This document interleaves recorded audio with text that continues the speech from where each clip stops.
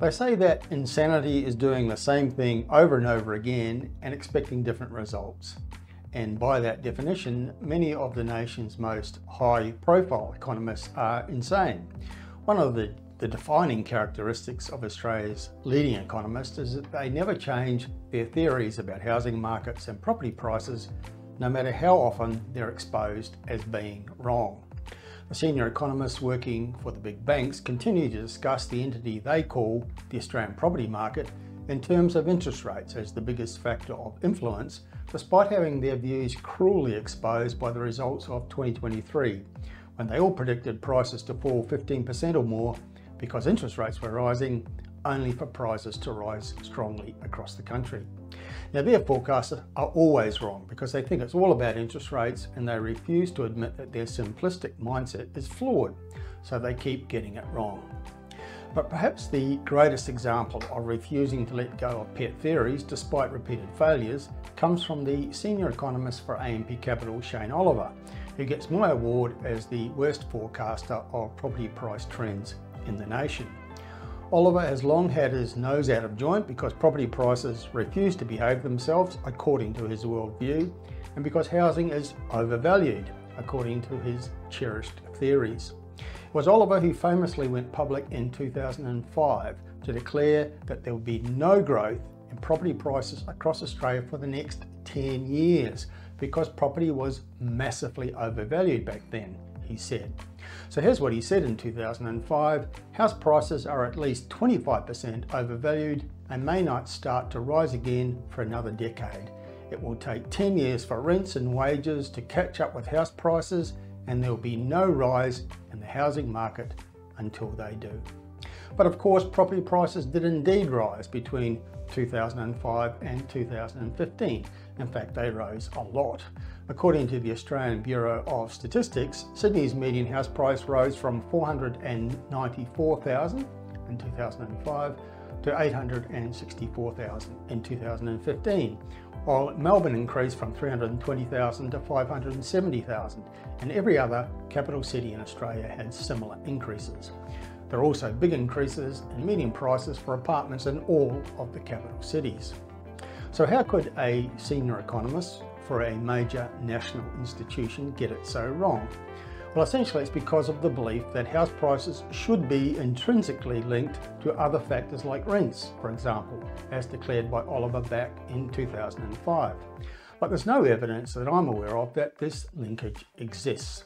In my 40+ years researching and writing about Australian residential real estate, I've never seen any evidence that the level of house prices is dictated by residential rents or influenced by them in any way. House prices rise because of competition in the market. If a house is for sale and there's more than one person interested in buying it, this will tend to put upward pressure on the price. And this is particularly so in an auction situation, but can also happen in private treaty sales. This is notably so in recent times, with ongoing strong demand for properties inspired in part by strong population growth boosted by high migration levels at a time when supply is historically low. We're not building enough new dwellings, and there is a shortage of listings of properties for sale relative to buyer demand. So prices inevitably are rising. Competing buyers at an auction don't spend any time thinking about rental levels, keeping in mind that the vast majority of buyers in the market are home buyers, not investors. So here's the broad definition of fair market value used by the people whose job it is to estimate such things, property valuers. What they say is fair market value is the estimated amount for which a property should exchange at the date of valuation between a willing buyer and willing seller in an arm's length transaction after proper marketing, wherein the parties had each acted knowledgeably, prudently, and without compulsion. You'll note that there's nothing in there about connections with residential rentals or current wage levels. It's simply about the price arrived at in a competitive market.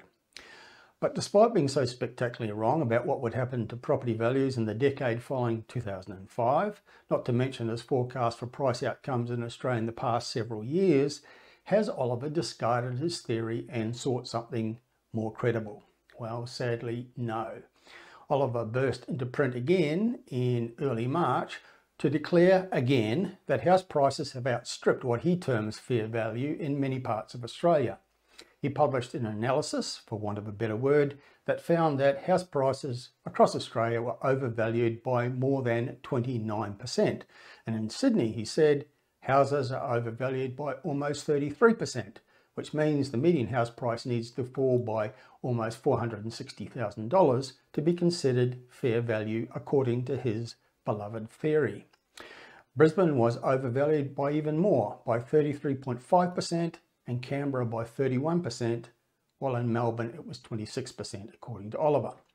What he is saying effectively is that everyone involved in the housing market, buyers, sellers, valuers, buyers agents and selling agents, are all idiots behaving foolishly. So how has he arrived at this stunning conclusion about property markets being grossly overvalued? By comparing price levels with rents in the same way as a price-earnings ratio for shares, the same method that he used back in 2005 when he was so utterly wrong with his forecast for house prices for the next 10 years. So here's the big difference. Everyone who buys shares is an investor. Most of the people who buy houses and apartments are not investors, they're home buyers. They don't spend a single moment considering how the price they're paying relates to how much rent they could get for the property, because they plan to live in it themselves.